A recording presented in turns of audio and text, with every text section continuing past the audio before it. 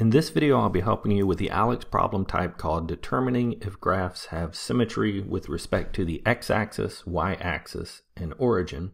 We have three graphs to examine, and I'll start with x-axis symmetry. So in order for a graph to have x-axis symmetry, every point above the x-axis should be mirrored below the x-axis.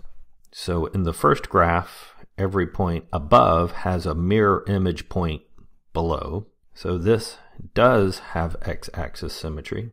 For the second one, every point above has a mirror image below. So it also has x-axis symmetry. The last example does not have x-axis symmetry.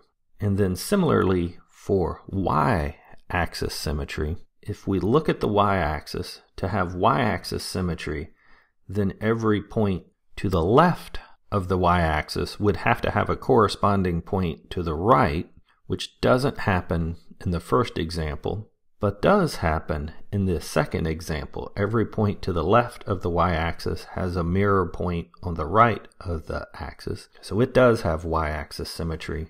And the third example, again, does not have y-axis symmetry. And that leaves us with origin symmetry.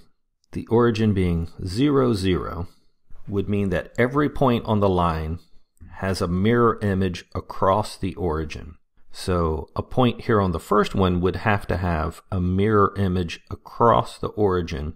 Over here, it does not, so no origin symmetry.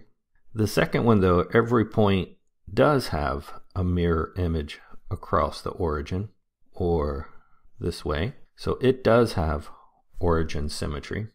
And the last example here also has origin symmetry because every point does have a mirror image across the origin, here, here. So it has just origin symmetry.